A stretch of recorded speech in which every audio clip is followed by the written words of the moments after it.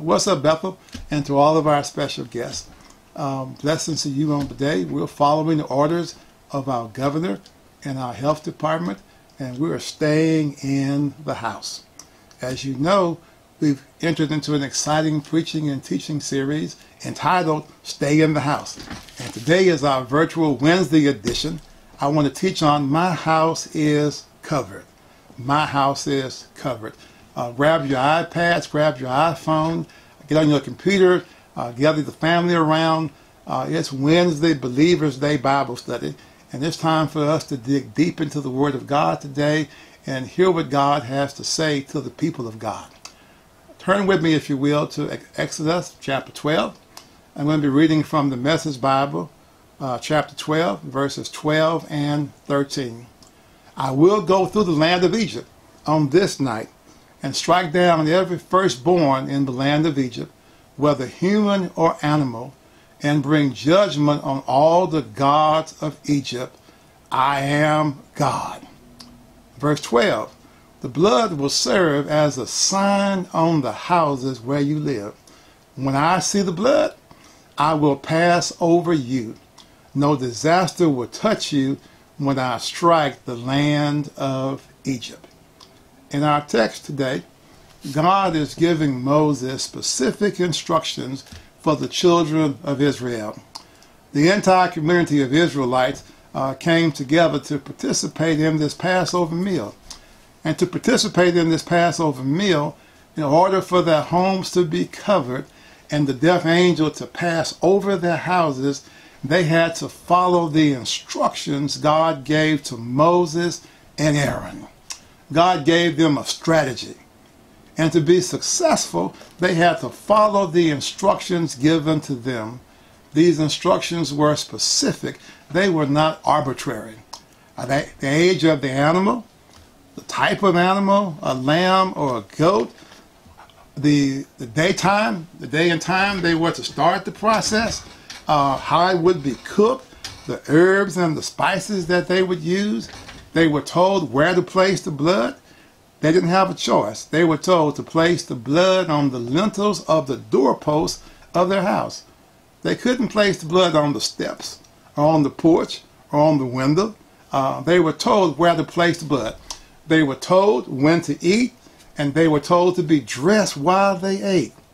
And all of us know that in life, success to a large extent is based upon our willingness to follow instructions. From a child, from an infant, following instructions. We are taught to follow instructions. Let me ask you, how much further along in life would you be if you had paid closer attention to the instructions that were given to you? Every aspect of life, to the real extent, is evaluated on how well we follow instructions. You know how it goes. We're putting something together. We take it out of the box, we look at the picture, and we start assembling it together. And then once we think we're finished, we look down, and there are a couple of screws and bolts and parts that are missing. And we go back and get the box and say, well, what happened? And we go pull up the piece of paper, and it has on this piece of paper, it says, before assembly, read the instructions. And we have an instruction manual for life. And for the believer, our instruction manual is the Word of God. It is the Bible. God gives us instructions of how to live life through His Word. Israel, as a community, in order for them to be successful, they had to follow these specific instructions. And as a church, as an individual, as a believer, in order for us to navigate through life, we have to learn to follow instructions. You know, as an adult, many times when God tells us something, we think He's trying to keep something from us. We tell our children, be home by a certain time, or don't do this, don't do that. And they believe that, well, my parents are trying to keep some fun from me, or trying to hold something back. But many times in life, it's for our own good. Being able to follow instructions. Israel was told what to do, and to eat the Passover meal and stay in the house. COVID-19 coronavirus has caused us to hit a pause for a moment to reevaluate some things in our life. And this new social norm of staying inside the house, sheltering in place, life has changed. And this new social norm of having to stay in the house and only leave out for things that are important, even for me as a pastor. I think maybe Monday of this week I finally got my sea legs back. And I'm like, man, this thing is real. This is no joke. People are getting sick and people are dying. Now, personally, I don't know of anyone who's died, but just keep hearing the news reports and reading and looking. People are dying from this thing, and this is serious, of following instructions. And I believe that in life you ought to never waste a good storm. That if God allowed this to come, then I need to ask myself, what can I learn from this? How can I grow from it? How can this help mature me? Because God allowed this to happen. He may have not sent it. In fact, I don't know who sent it, but I do know that it came and God allowed it. Nothing can happen without God's permission. And for some reason, He allowed this thing to happen all across the world. So on today in our Bible study, can we just dig a little deeper into the text and look at what the text says? God is coming to judge Egypt and the false gods they serve. God gives instructions so the Israelites would not be harmed if they followed the instructions. Let's look at 2 points today in this text. Number one is that God's protection must be aligned to His principles. God has principles for us to follow. And if we're going to be under God's protection, then we have to align ourselves with His principles. He was specific in His instructions if they were to be passed over. If their firstborn was not to die, they needed to follow the instructions. And the standard for every believer's life is God. God gives us instructions to follow, and these instructions are for our benefit, for us to navigate through life successfully. In essence, the children of Israel followed the instructions, and they were practicing faith because the instructions were given, and by faith, they followed what they were told. They heard the instructions, they put faith into action, and did what they're told. Faith is not faith unless you put your faith into action. This coronavirus has come, and many of us are concerned, and we're nervous, and we're worried, and all those things are rightfully so. But as believers, we have to practice faith and believe and trust God and follow what the doctors and our health department and what they told us to do. We have to follow that. The children of Israel, they acted in faith. They killed the animal, and they physically applied the blood to their houses. Let me ask you today, have you applied the blood to your house spiritually? Have you applied the blood to your house? When you look at this text, in their day, they had to apply physical blood on their doorposts. Today, we apply it to our hearts. Have you applied the blood to your heart? Has the blood washed all of your sins away? And then if it has, then we don't walk in fear, we walk in faith. And let me say to somebody today who's doubting, and somebody who's worried on today, that it is your obedience, amen, obedience is better than sacrifice. It is your obedience to God, amen, that guides your life and protects you. They did what they were instructed to do. They applied the blood to their doorposts.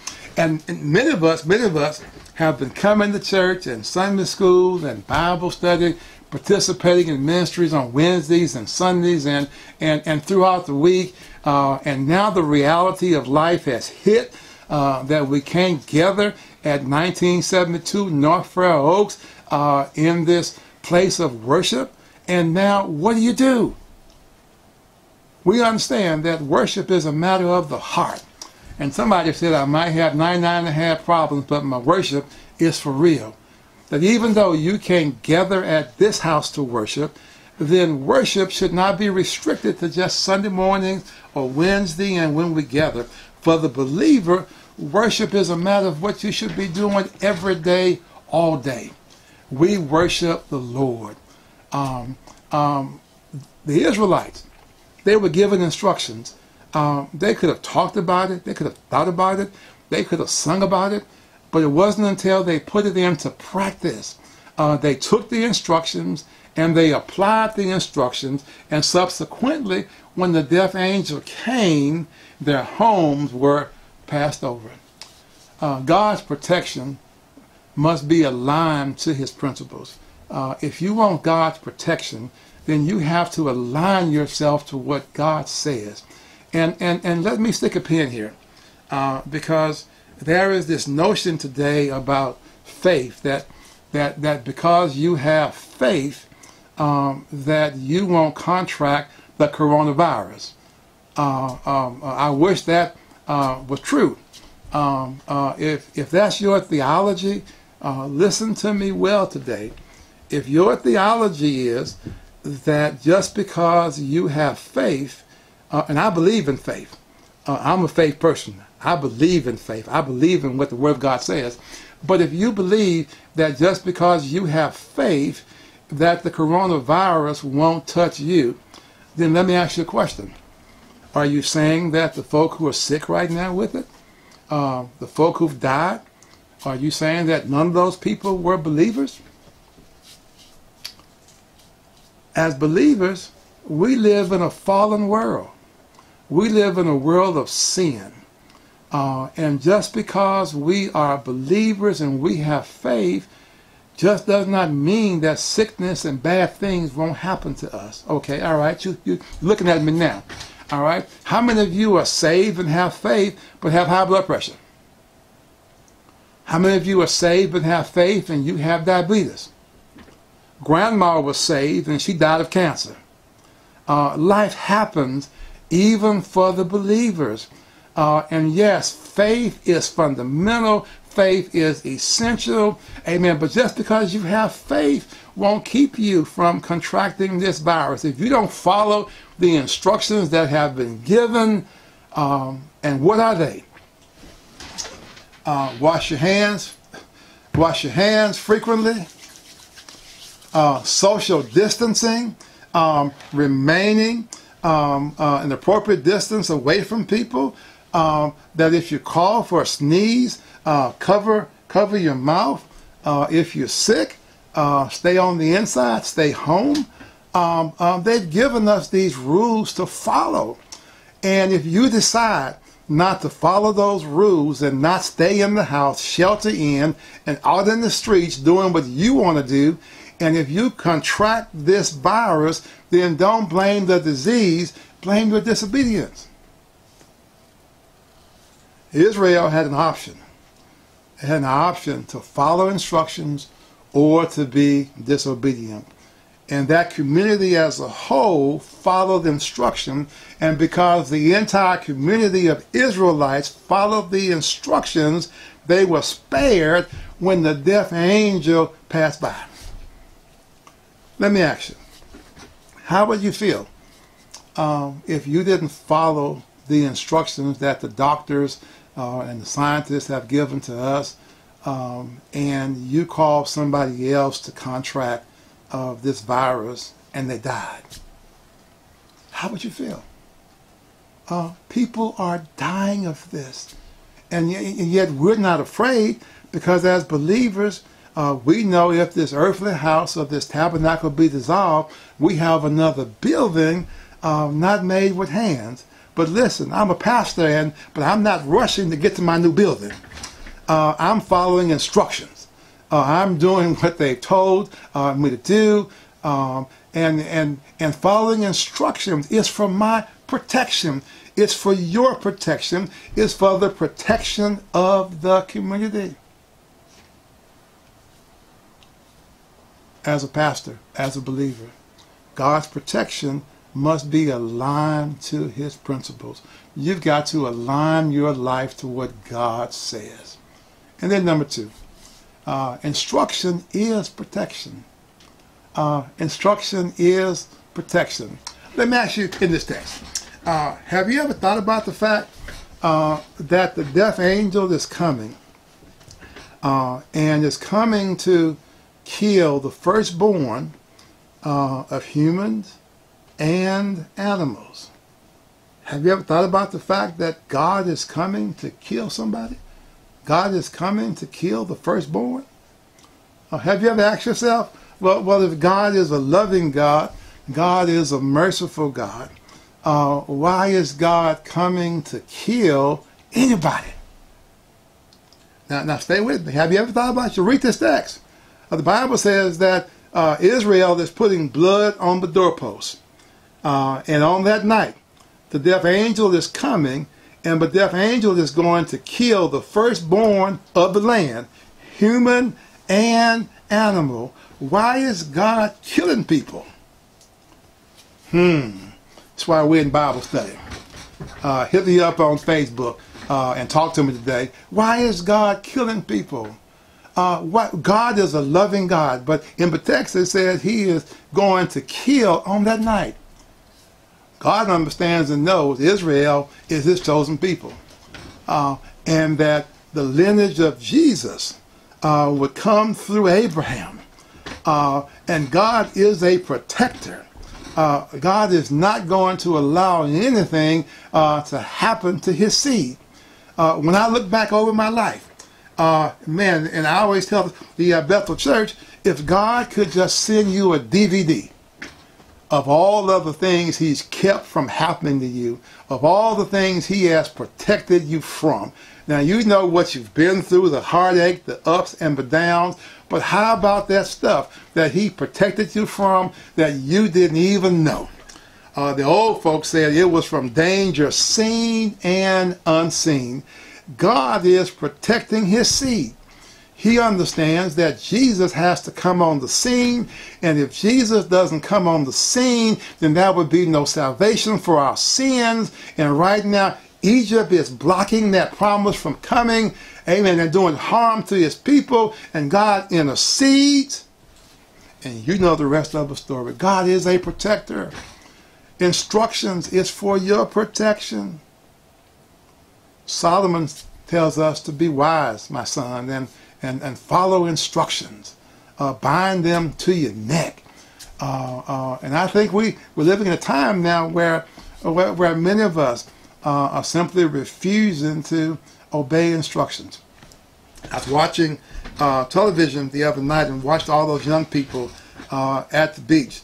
And in fact, one young fellow even said on camera, I'm going to have my fun, and what if I contract corona? And when I heard it, I'm like, man. But in my spirit, I'm like, well, if you do, are you saved?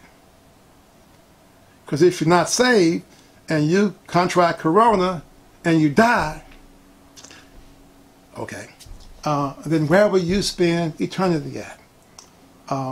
When you watch people suffering with this disease and how it attacks your lungs and you're not able to breathe, but as a people of God, I believe we need to follow all of the instructions that they're giving us, and to pray and to be careful.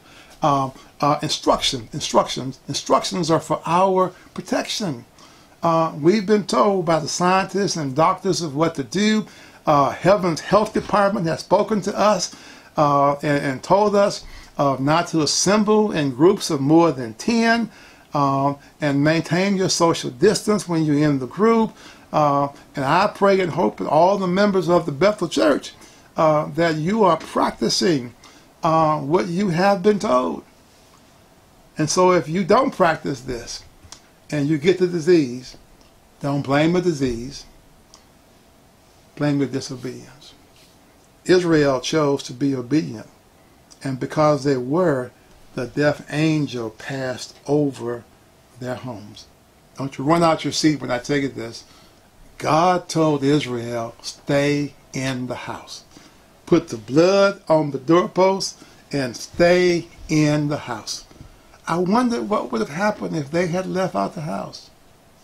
That night, they were occupied with following the instructions of what God had given to them, roasting the lamb or roasting the goat and eating the Passover meal dressed with their clothes on, ready to go. Bethel, you cannot let this coronavirus throw off your worship. Many of you have called the office and have talked to some of you. You've expressed your angst for missing the worship on Sunday mornings. Listen, I miss you too. I miss the hugs. I miss the fellowship. I miss the warm embrace of seeing all of your faces here. But don't you let not coming to 1972 North Fair Oaks, this physical place where we worship at, throw your worship off. Because you are the real church. The church dwells on the inside of you. If you've applied the blood to your heart and the Holy Ghost resides on the inside of you, you are the church. And wherever you worship at, it's worship. At your house, in your car, on your job, you can worship. Worship is not restricted to Sunday morning here in the physical place of where we worship. And this coronavirus has really caused me to take a deeper look at my own faith and about our practices on Sunday morning. Because sometimes Sunday morning gets rote, that we come in, we do the same routine, we show up, and it's as though we're coming to give God his hour or his hour and a half. And now that you can't come to this physical place of worship, are you worshiping at home? Have you set aside time to worship with your children? Now, you know, I've asked you this past year, set your clocks for 12 noon, pray for the church. I've asked you when you get up in the morning, before you get your cup of coffee, before you get dressed, before you brush your teeth, before you hit the floor, to give God the first 15, 20 minutes of your morning. And your worship now. Now that you're home with your spouse, home with your children.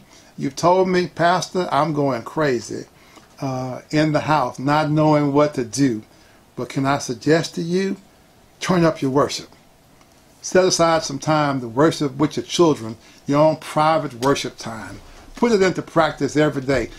Who's going to sing? Who's going to pray? Who's going to read the Bible? Who's going to teach the Bible study lesson?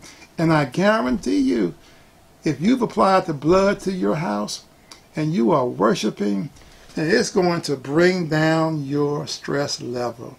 Now, I know parents, I hear you now. You know, you're telling me, listen, Pastor, you don't understand. I love being a parent 2 hours a night and on the weekends, but now I've got to parent 10, 12 hours a day. Well, okay, it is what it is. But begin your day with worship.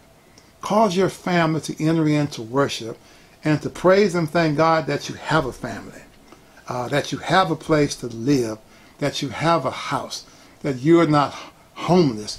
Look at all the ways God has blessed you. Nobody in your house has this virus that you know of, that you all are well. Nobody's in the hospital. For the worshiper, there are tons of things that you could thank God for.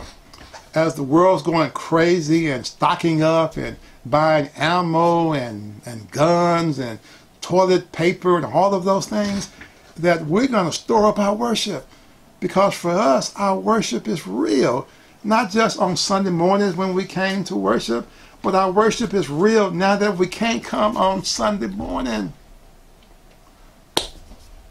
What would it look like for your pastor to be violating what the governor has said, what the health department has said? And God forbid if someone came here and you left and contracted the virus and someone in your home died or were sick, what would I say to you? What could I say to you? Obedience is better than sacrifice. Obedience is better than sacrifice. And you need to make sure that you are practicing faith and not foolishness. As believers, because we are saved, does not immune us from having bad things happen to us. That's why we apply the blood to our house, And when it happens, when life happens, listen, I've lived long enough to know life will happen. Life will hit you. And when life hits you, you can come through it still standing simply because you've applied the blood to your life. It may throw you. You may lose your balance for a moment, but for most of us, give us a few days and we spring back up again and we praise and thank God for bringing us through it. Because right now, God is taking us through this storm. We're not going to stay in this storm forever. He's going to bring us through it. And I decree and declare that this new normal, I told our team the other night on our conference call, that there are things that are happening now, that once this is over, that life for us as believers, there'll be things that's going to change, but life is going to be changed in some ways that we'll never go back to how we were a month ago. There'll be some things that will be permanently different. Even as pastor, look at me tonight. We're broadcasting tonight, not in the sanctuary. That's new for us. This virus is causing us to think outside the box, to do things differently. And as believers, by faith, I believe God is blessing us through this, and He's going to continue to lead and to guide us. So don't you be dismayed because you can't gather here in the sanctuary. Where you're at is your sanctuary because you are the church. The church lives on the inside of you, and you've got to express your faith, not just when we come together as a corporate body, but when you're alone by yourself in your house. Are you a worshiper? Stay connected. Stay in the house. Not just in your physical house, but stay connected to His presence. Because we can't gather on Sunday and Wednesday and throughout the week, you need to work on staying connected to His presence. He said He would never leave you nor forsake you, but don't you leave Him. Stay connected to His presence. Stay connected to your spiritual house. Text me. Go on Facebook. Put a comment on. Go on the website. Let's stay connected to your spiritual house. Stay connected. Stay faithful. Stay prayerful. Because the enemy wants you to believe that none of what we're doing is working, that your prayers are not working, you can't gather in the church, and all of that. You got to come against that and know that what you are doing is working, and God is listening, and He's watching out for you. Let me talk to my youth, to my young adults, to my singles, my married couples, and my seasoned saints. Stay in the house. Why? Because you're covered. You're covered by His blood. You've applied the blood to your heart spiritually. And I know you're getting restless. I know day by day. But you got to take it day by day. And trust God. Follow the instructions. Don't allow the enemy to cause you to slip up. And that one time you slip up may cause you to contract corona. And then bring it back to your household. And then you'll be calling me, Pastor, so-and-so is sick. I need you to pray for us. And yes, I will. But don't let it be because of your disobedience. If it comes, let it come just because it came. Stay in the house. Stay connected. Stay prayerful. Hit me up on Facebook. Give me your comments. Tell me what you think about the broadcast, about these series of messages, and about staying in the house. Pastor wants to hear from you. To all of those tonight who've heard this word, look at me. Look at me. Israel, in captivity, practiced the Passover.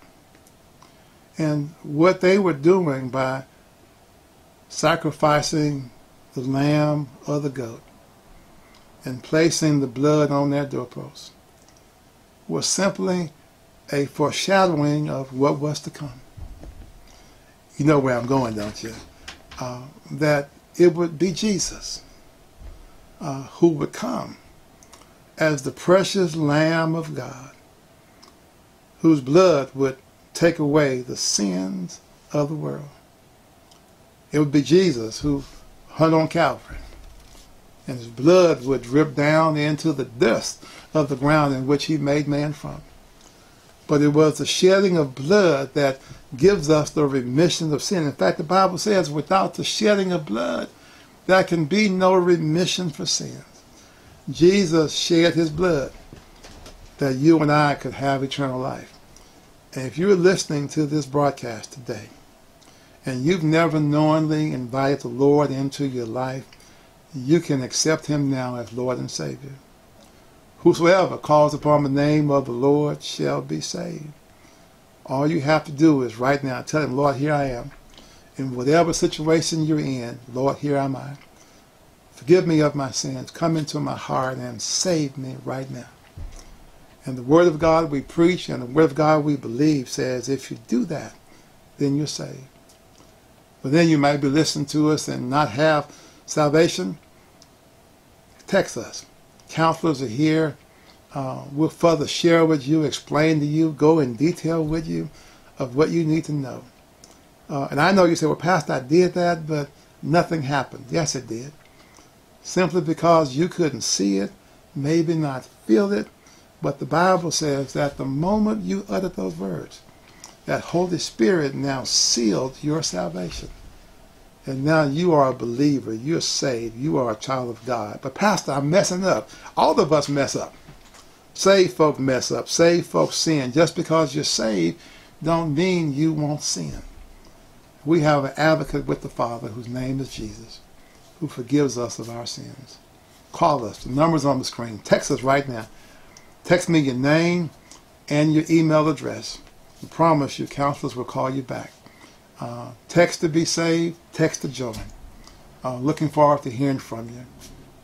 God bless you. Tell you what, let's close out with prayer on tonight.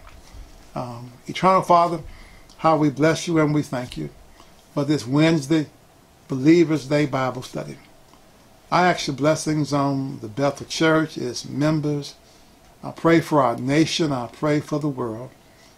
I pray you give leaders wisdom in making right decisions. I pray as we stay in the house that you would bless marriages, that you would bless children.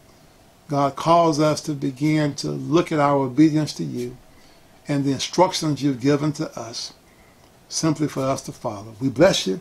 We thank you for another broadcast. In Jesus' name, amen.